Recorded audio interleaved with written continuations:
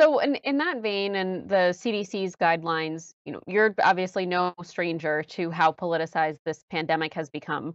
And I'm wondering if you think local leaders will have the political will or be willing to reinstate mask mandates or other public health measures if we do see the uptick that I think many people, including you, expect us to see in the coming weeks.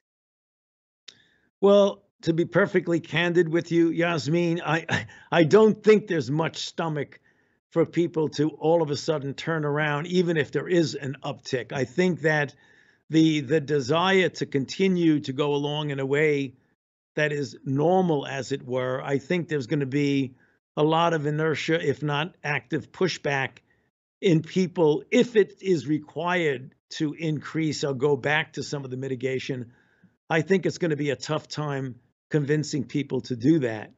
However, having said that, what's most important for particularly for those who are in a high risk category, being the elderly, the frail, those with underlying conditions, you would appeal to those people that even though as a community, there may be a lot of reluctance to go back to those kind of mitigations, that if you are yourself in a high risk group, that you should be prudent and making sure that if the CDC does recommend that, that you follow the recommendations. But that's all hypothesis. We don't know. Hopefully, we will not be put into that position.